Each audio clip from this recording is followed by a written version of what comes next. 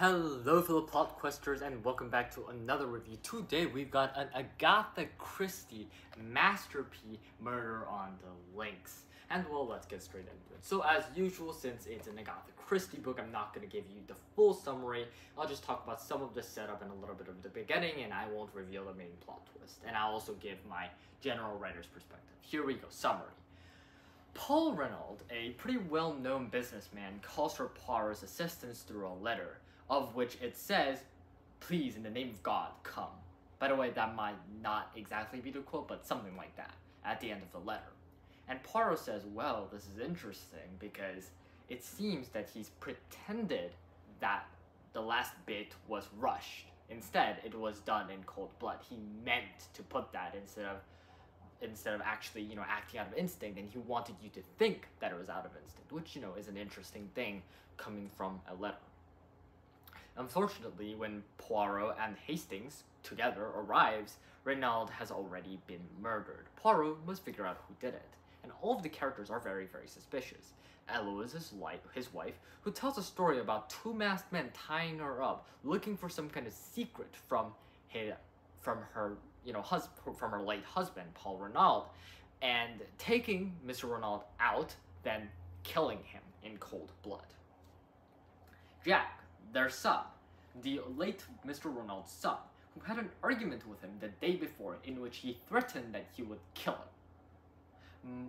Madame Dabrel, I don't know how to say that name, neighbor and possible mistress of Paul Renaud, who was seen taking money from him, blackmailing him, it seems, or perhaps something is going on here. Maybe that woman is his mistress. Is the husband cheating on his wife, or what's going on here?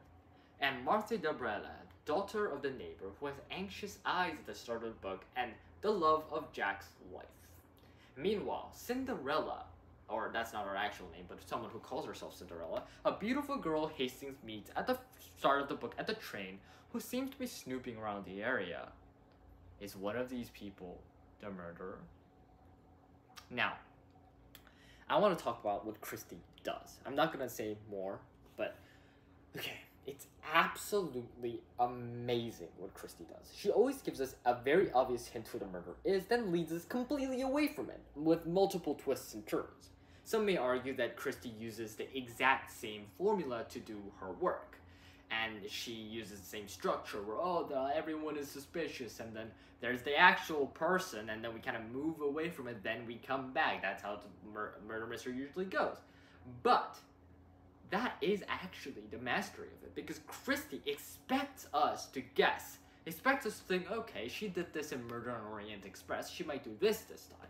And she takes that into calculation as well, that guessing, that doubt, and tricks us every single time.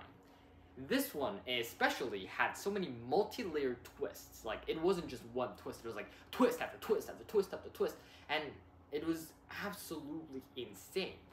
And as per usual, Poirot's method of investigation, of pure thought, psychology, let the little gray cells in my brain do the work, that was also amazing. Not the usual, fingerprints and a cigarette butt left on the ground, like, all of that, that's cool, that's Sherlock Holmes stuff. But, as Poirot says, that's what the hounds do. What you do as the hunter, you must think. You must think about what this man was doing, what this criminal had in mind while committing the crime. He finds the motive, and he finally arrives to the objective truths.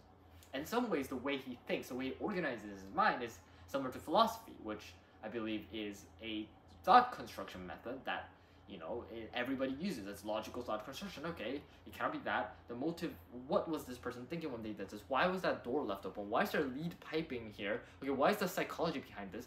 It is absolutely amazing that he did this. And I thought that it was just really, really good. And there are so many multi-layered twists, again, I will mention that, and I just thought this book was really, really great. It's just the way she brings together her narrative, the way she foreshadows these minute details about characters, and subtly kind of foreshadows stuff that it kind of brings together, is absolutely amazing. Like, if, for example, if Poirot talks about, oh my gosh, she is, like, a brilliant actor, or, oh, I saw that she fainted, and I thought, okay, maybe she could be an actor, and checked that she actually had fainted, so I knew it was that. That's gonna come back to us and bite us in the back. Not in the way you expected either. It's absolutely amazing. You need a freaking degree to understand and predict what Kirsty's gonna do with her mysteries. It's amazing. And that's about it. And like always, your plot questioner and the plot questioner. I know the review was a little short, but you know, it's a Christie book, man. I can't just spoil what happens. I can't just blab away. I will tell you, however, the basic premise and how masterful Christie did this particular mystery. And that mastery is absolutely beautiful. I would highly recommend. 9.9 out of 10. Have a great day, everyone. Goodbye.